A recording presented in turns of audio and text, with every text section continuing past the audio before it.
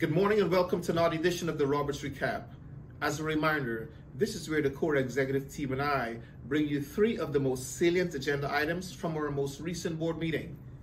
Just in case you were not able to attend the board meeting either in person or you could not join us virtually, we want to keep you informed. At last night's board meeting, Infinity Resources, a local human resources consulting firm, provided a culminating update and report to the board and community. About 3.5 months ago, the school board, superintendent, and team partnered with Infinity Resources, and our goal was to have this consulting firm to take a hard look and conduct an analysis and functional audit of our human resources system, as well as for us to take a look at what are some of those areas within our personnel structure that needed to be reviewed and refined. The culminating report was one that we are excited about. As a result of their findings, they came up with several recommendations, and over the next year, we will continue to work closely with all of our partners to make sure that many of those recommendations are implemented in a safe, structured, and thoughtful way.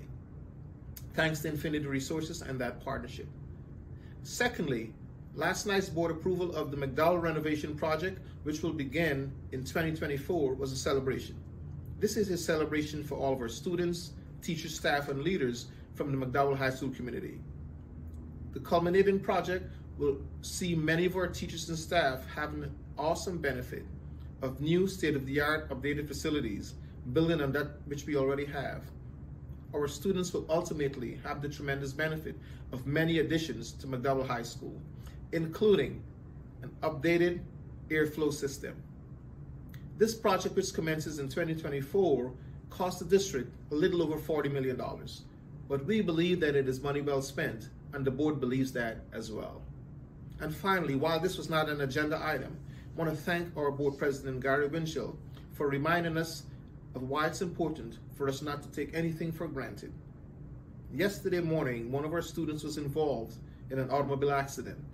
We're continuing to send that student and the student's family, relatives, and friends a lot of positive energy. 3 items from our most recent board meeting in 3 minutes or less. Hope you can join for the next Roberts Recap. See you in 2023.